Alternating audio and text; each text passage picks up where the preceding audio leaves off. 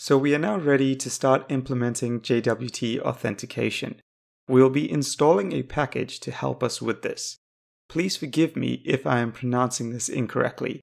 The package is called JWTAuth by Sean Tymon. The latest version of this package is required for Laravel 6. So let's install it. I'm just going to copy and paste the composer command. That's it, composer required, Tymon, etc. Notice that I am requiring a specific version of the software.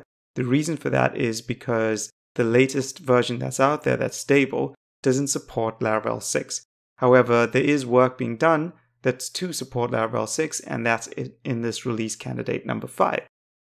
So I'm just going to skip ahead here, but actually first I'll let you know that because this is just a release candidate, in terms of using this code in production, please be aware that it's not 100% stable code yet. So that's just something to keep in mind. However, now I'm going to skip ahead. Okay, to complete installation, we need to run the following artisan command, which comes with the package. I'm just going to copy and paste it in. Okay, so it's PHP artisan vendor publish provider and then a path.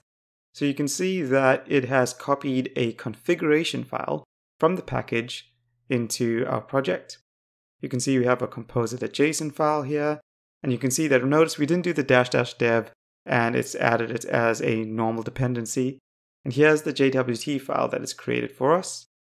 And it's a whole bunch of configuration settings in here. The one we are interested in right now is the secret, because this is what we are going to use to sign our JWTs with.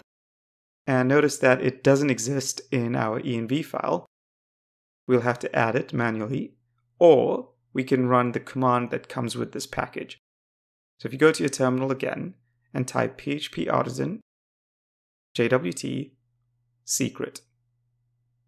If you run that, it'll generate a key for us, as you can see right there, and it also would have set it for us as well. So now you can see it's in the env file. So that's it for this video. In the next part, we will continue implementing the JWT auth.